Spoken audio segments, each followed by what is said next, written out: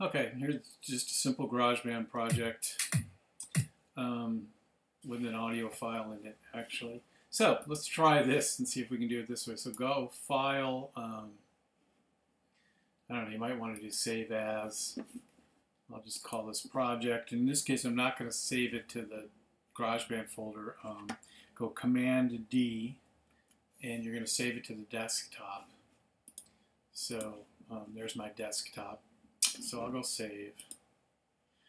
Then everything I've read about this, I'm getting error -17 file there, but not found, or some weird thing like that. I don't know. So go to my desktop, and there's my project.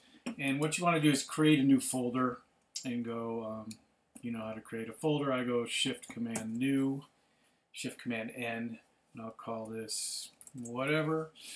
Put it in here. Then what I would do before you put it in Dropbox is click so the folder's highlighted, go up to File, and go to Compress.